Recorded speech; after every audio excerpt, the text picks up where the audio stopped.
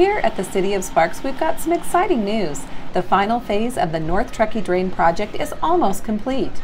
The $40 million multi-phase project by Q&D Construction has successfully realigned the North Truckee Drain further downstream of the Truckee River, east of Vista Boulevard.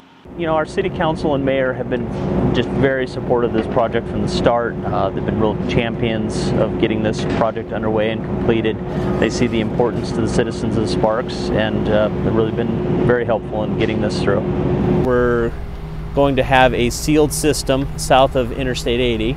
That water will be contained in that system instead of being able to flood out onto these lower lying properties.